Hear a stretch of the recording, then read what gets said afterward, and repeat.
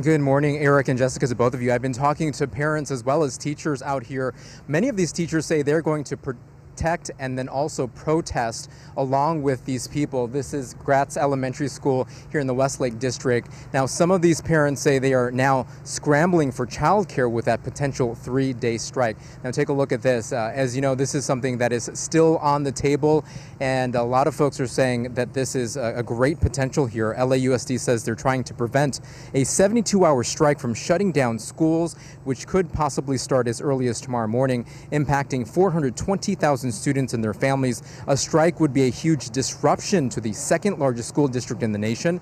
District officials are urging parents to prepare for limited childcare at some campuses. Schools would be closed and limited student meals and academic plans. Now, Local 99 SEIU represents cafeteria and kitchen workers, bus drivers, teachers, and security aides and custodians. The teachers union has also urged their 30,000 members to take part in this strike. District officials say they're waiting on a state labor board to make a decision by as late as today on whether the potential strike by Local 99 SEIU is legal. Now, take a look. UTLA is pushing for a 20% raise for its workers.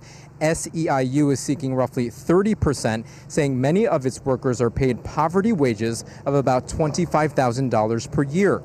Now, district officials have responded, saying they made, quote, one of the strongest offers ever proposed by Los Angeles Unified Superintendent, and that the 15% wage increase plus roughly 10% bonus does not represent the end of the road. Meantime, LAUSD officials say 80% of their students come from low-income families, and they're providing the care that they need. Back out here live, coming up in the next hour, we're going to hear what those plans are. We know that there is limited meal service that will be offered tomorrow morning all the way from 7:30 to 10:30 a.m., as well as child supervision throughout most of the days.